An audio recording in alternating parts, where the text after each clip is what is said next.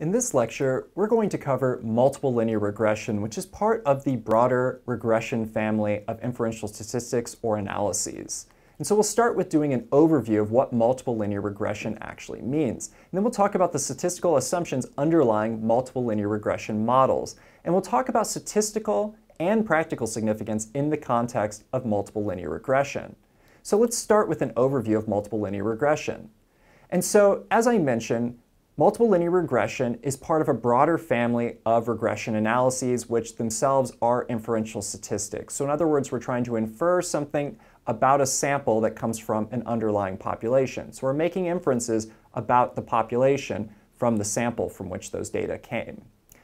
So our big question is, what type of regression are we going to specifically use? And there's numerous different types of regression, and in this class we focus mainly on simple linear regression and multiple linear regression. In this lecture we dive deep into multiple linear regression. And what the multiple means in multiple linear regression is that we're using multiple predictor variables to explain more variance in an outcome variable, and also this introduces a concept called statistical control, which we'll dive into a little bit more detail in just a moment. So, when we're talking about multiple linear regression, we are talking about, as the name implies, a linear relationship. And so for that reason, we're interested in the linear relationship between two or more predictor variables and some outcome variable. So the minimum number of predictor variables you need to have a multiple linear regression model is 2. So when we think about the equation that we'd use, or the regression equation or formula, it'll usually be written something like this, where we have y, which is our outcome variable, so scores on our outcome variable, are equal to beta sub 0. And so beta sub 0, if we're talking about an unstandardized regression coefficient, means this is the y-intercept value here. And then we'll also have other regression coefficients, such as pictured here, b sub 1, b sub 2, and these correspond to each of the predictor variables. And you can think of these as the slopes or the regression coefficients or the regression weights. And so, in other words, this is essentially how much these different types of these different variables are contributing to creating this linear relationship in relation to the outcome variable, which here is depicted as y. And so if you look all the way to the end of the equation, you'll see that little e. This represents our residuals, otherwise known as our error, or our residual error term here. And so this is any kind of error in our estimation of the data. So essentially it's the extent to which whatever line of best fit or whatever regression equation we come up with to describe this linear relationship, the extent to which it doesn't perfectly predict every single case, this is going to be error. So, as I mentioned before, when we use multiple linear regression, we have two or more predictor variables, we introduce this concept called statistical control. And so when multiple predictor variables are included in a regression model, the estimated model provides the partial regression coefficient or weight for each predictor while holding all other predictors constant that are in the model. In other words, you can think of this as being the net effect. So, what this means is that if you have two predictor variables, each one is essentially predicting the outcome variable while holding the other constant. And so again, this is a process known as statistical control, or in other words, a concept known as statistical control. So you can think of statistical control as being an alternative to experimental control, and especially in situations when experimental control is not feasible or not possible. And so if you think about experimental control, this is when you have like an actual control group and you have an experimental design where you randomly assign people to different conditions, and everything else is the same except for whatever it is that you're manipulating based on that control and that treatment condition that you might have. Now, that's pretty challenging to do in some organizational settings, and so for this reason, sometimes statistical control is the next best thing. So for instance, if you wanted to know the relationship between age and perhaps performance on an organizational assessment of some kind, you might control for something like gender as a separate variable within that model, if you want to partial out the effects of gender in predicting those scores, or whatever the case might be. So just like we can with simple linear regression, we can use both unstandardized or standardized regression coefficients. Now, generally speaking, I recommend defaulting to unstandardized regression coefficients, as these keep the variables and the interpretation in their original scale. So the regression coefficients or weights are interpretable in the original scales of the predictor variables and the outcome variable. Now, standardized regression coefficient, this is going to indicate that there's what the standardized weight or coefficient actually is. And in other words, this is how much a one standardized unit increase in the predictor results in a standardized unit change in the outcome variable. And standardized regression coefficients, if you're taking that route, you're going to have an intercept value that is equal to 0. So typically we ignore that y-intercept value. So with an unstandardized regression coefficient, we can still use that language of for every one standard unit increase in this particular predictor variable, we have a blank unit increase in this outcome variable. So again, the idea here is that we can use the original scaling of those variables as opposed to using standardized scaling. Again, this gets us a little bit more closer to the phenomenon that we're interested in. Okay, so let's talk about the statistical assumptions that underlie multiple linear regression. And so first is the assumption that cases, which often case in our human resource context are going to be employees, the assumption is that cases are randomly sampled from the underlying population. The second assumption is that the data are free of multivariate outliers. The third assumption is that the association between the predictor and outcome variables are linear. And that's an important one to remember because this is a multiple linear regression. We also have the assumption that there is no collinearity, sometimes referred to as multicolinearity, between predictor variables. More on that in a second. Also, we have the assumption that the average residual error is 0 for each level of the predictor variable, and the assumption that the variances of residuals errors are equal for all levels of the predictor variables, and this is that assumption of homoscedasticity. Now, the last and final assumption is that the residual errors are normally distributed for all levels of the predictor variables.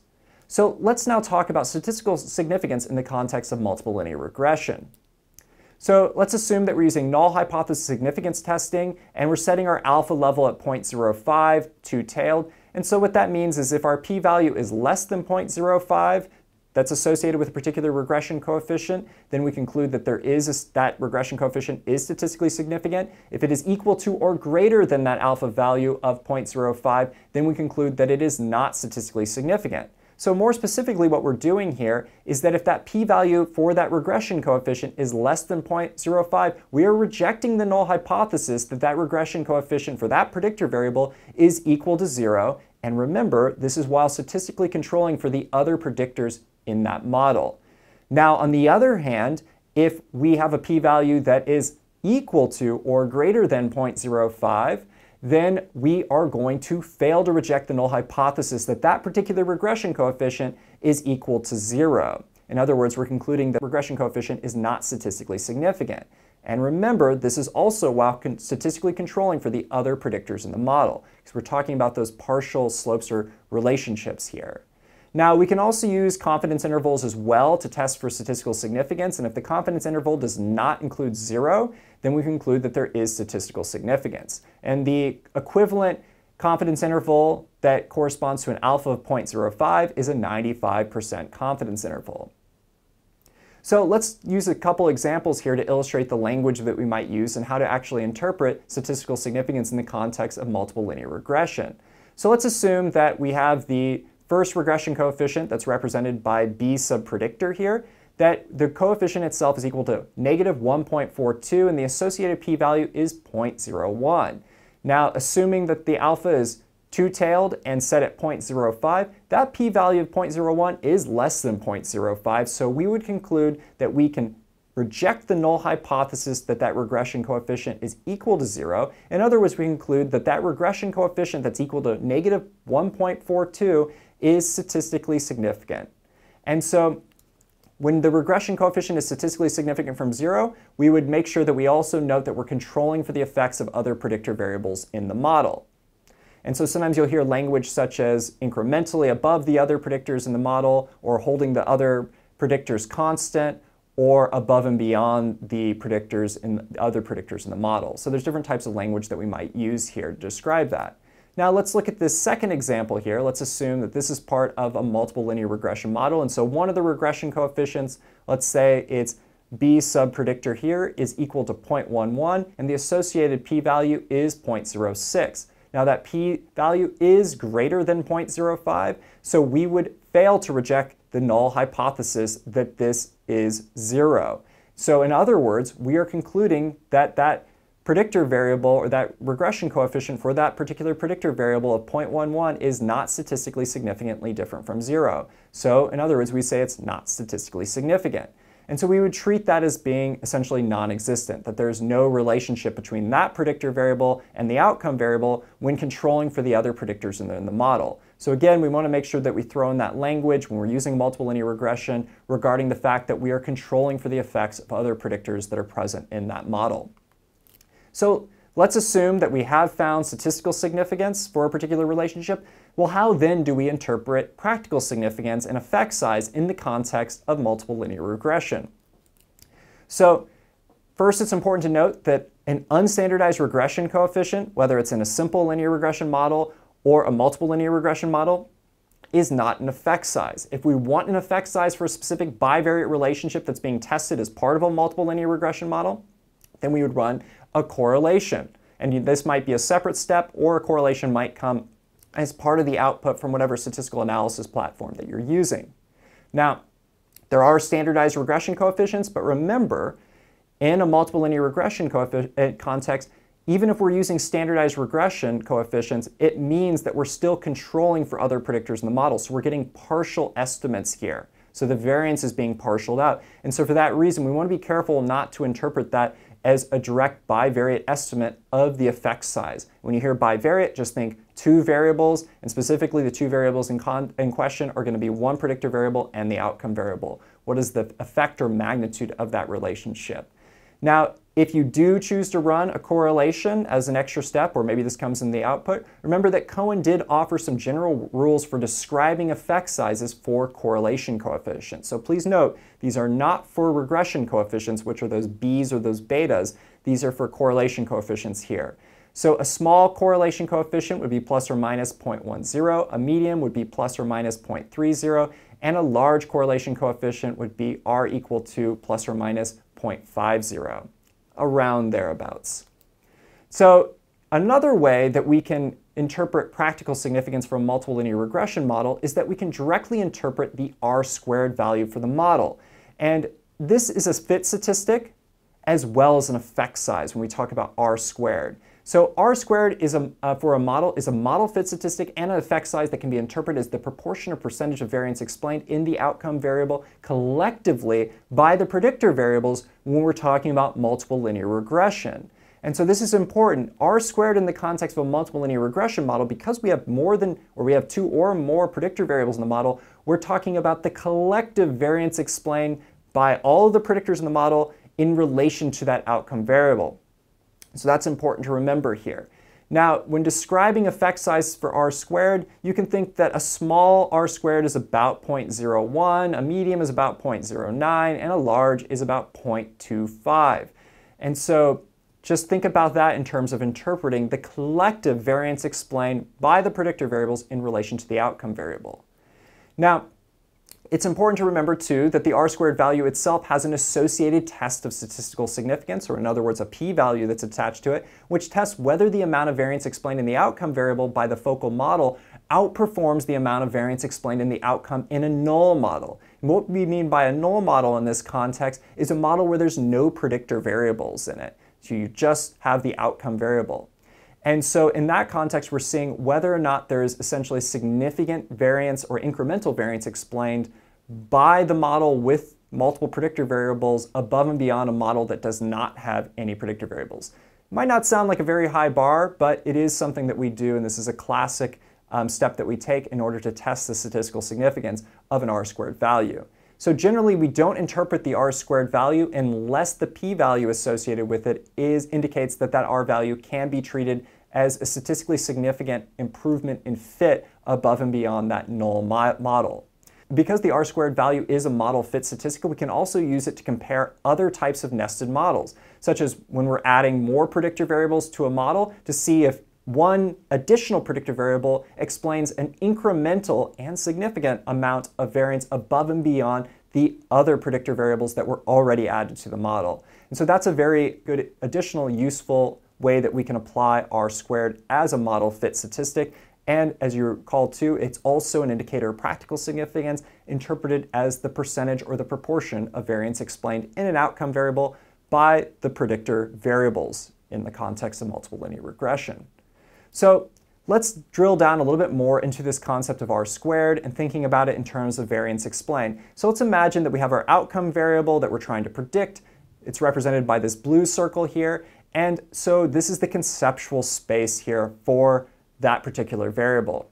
Now, let's say that we have one predictor variable, and this is represented by x sub 1 here, and that's represented by this red circle. And so we can see that there is some shared variance here. Now, whether or not that's a significant amount of shared variance remains to be seen. But we can see there's some conceptual overlap between the predictor variable x1 and the outcome variable y here. But look what happens when we add in a second predictor variable, thereby making this a multiple linear regression model. And this second predictor variable is x sub 2. And so what we'll see now is not only do we have both predictor variables overlapping somewhat with this outcome variable y, we also have overlap between predictor x1 and predictor x2. And so when you see this overlap just between those two variables, this is getting at that idea of collinearity or multicollinearity.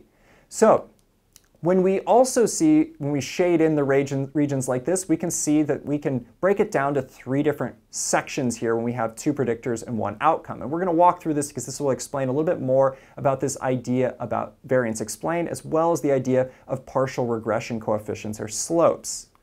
So together, A, B, and C represent the combined variance explained by the predictors in this model in relation to the outcome variable. So collectively, those 3 areas represent the percentage or the proportion of variance explained. Now, A represents the amount of variance in Y uniquely explained by x sub 1 after controlling for predictor x sub 2, whereas C represents the amount of variance in Y uniquely explained by x sub 2 after controlling for x sub 1. Now, where things get a little bit tricky is that area B.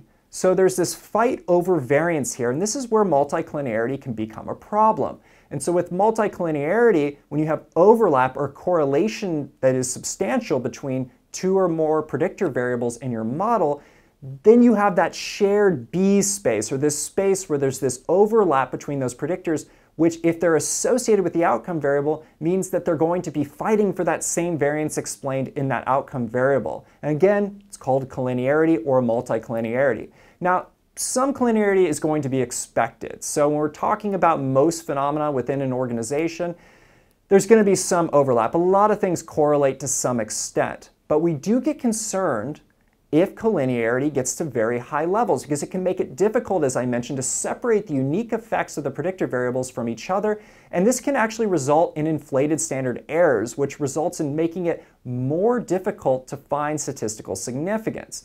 And also, if collinearity is too high, it can actually point to the fact that maybe these 2 predictor variables are actually measuring the same thing, or they reflect the same underlying construct.